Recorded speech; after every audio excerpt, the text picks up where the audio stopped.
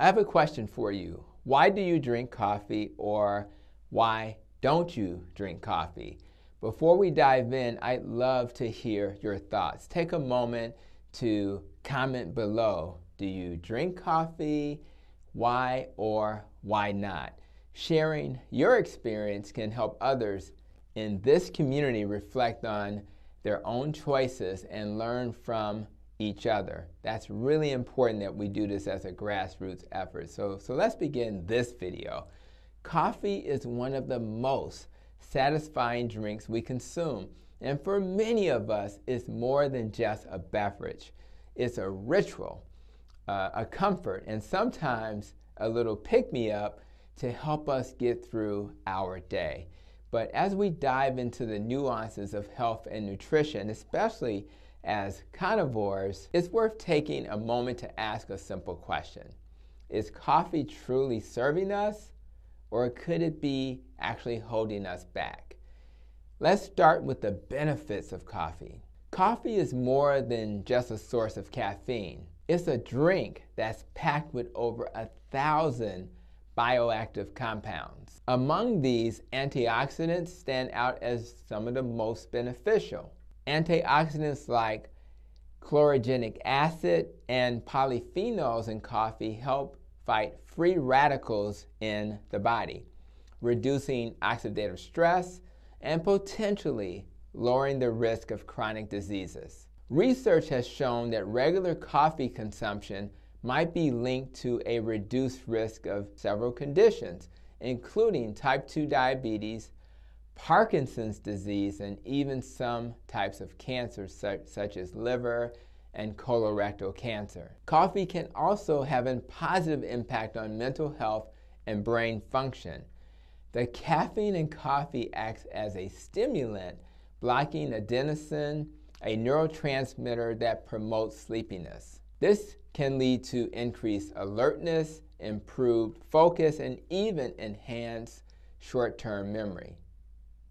Long-term coffee consumption has been associated with a reduced risk of Alzheimer's and dementia, likely due to its anti-inflammatory and neuroprotective effects. For those who are physically active, coffee can enhance athletic performance. Studies suggest that caffeine increases adrenaline levels, improving endurance and strength during workouts. It may also help the body burn fat more efficiently, making it a popular pre-workout choice for many fitness enthusiasts. Another potential benefit of coffee is its role in liver health. Research has shown that regular coffee drinkers may have a lower risk of developing liver diseases such as cirrhosis and non-alcoholic fatty liver disease. For individuals managing metabolic health, moderate coffee intake might even support better blood glucose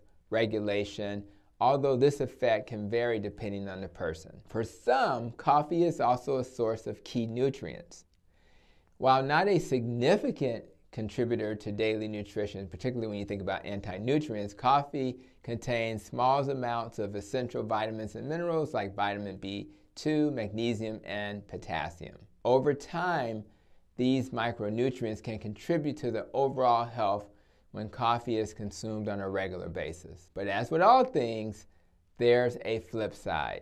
Coffee isn't without its potential downsides, guys. And for some people, those downsides might outweigh the potential benefits. For instance, coffee can irritate the gut lining, potentially increasing the risk for leaky gut and exacerbating symptoms of irritable bowel syndrome, which is something I've personally struggled with. It's also a stimulant that can help disrupt sleep even if consumed earlier in the day. And for some, coffee can lead to dependency. We wake up feeling sluggish, but not because we truly need coffee, but because our bodies have become conditioned to rely on it for energy instead of prioritizing better sleep. Proper hydration or balanced movement is more important than relying on coffee. And as a clinician, I've seen how these effects can vary drastically from person to person. Some people tolerate coffee just fine, It's their comfort, their joy, and they don't seem to experience any negative symptoms. For others, however, it can be a hidden culprit behind fatigue, anxiety, digestive discomfort, or even poor sleep quality. For me, coffee has been a tricky relationship. While I enjoy the taste and the moments of calm I feel when I drink it, I've noticed that it doesn't always agree with my body. Specifically, it can trigger flare-ups in my gut, making me question if the pleasure I get from it is worth the price I sometimes pay. So I personally tend to avoid coffee unless I 100% need it to get through my day, to be more alert. That said, this video isn't about telling you what to do. It's not about creating guilt or a judgment around whether you drink coffee or not. Instead, it's about encouraging curiosity and self-awareness. The truth is, we're all different, and what works for one person may not work for another. As much as I can share studies or clinical insights, the most important evidence you'll ever have is how you feel. If you're someone who loves coffee and feels great while drinking it, that's wonderful. I say enjoy it.